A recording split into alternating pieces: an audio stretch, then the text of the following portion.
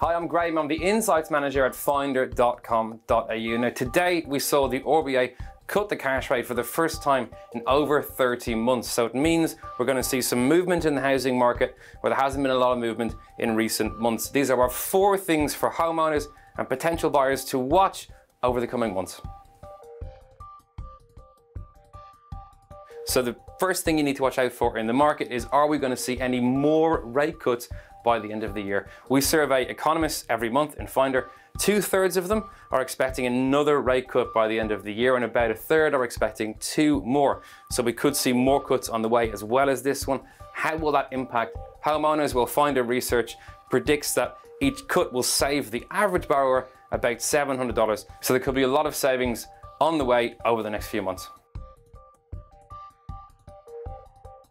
So the second thing to watch out for is APRA's lending guideline buffer. Now this basically tells banks how much they need to decide that a borrower can afford to pay back before they give them a loan. The cash rate is a certain amount and the banks need to see how much higher of a rate a borrower could potentially be able to afford. The basic change means that now in the market, the bank will need to look at whether the consumer can afford to pay back 3.75%. It's 2.5% above the current rate rather than 7%. So it's a lot lower. It means more people can get into the market and we could see increased interest in investing in housing.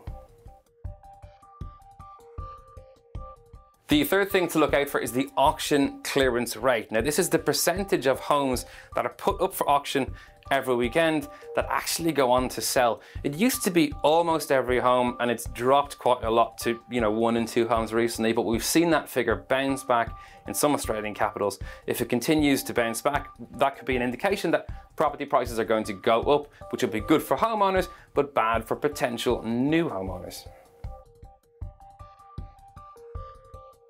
So the fourth thing that could have a big impact on the market is the first home buyer deposit scheme. This is a government scheme to encourage people onto the bottom of the housing ladder by reducing the required deposit to buy a home from 20% to 5%, which sounds great, but there's a lot of risk involved.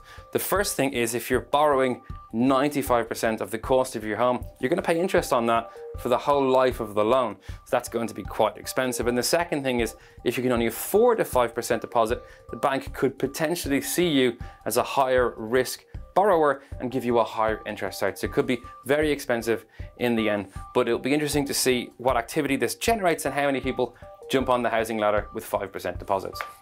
So whether you're a homeowner or a potential homeowner, those are the 4 things to keep an eye on in the market that will determine whether we see prices improve or continue to decline. We will be following all this news as it continues over the next few months on Finder, and you can find links to interesting articles in the description.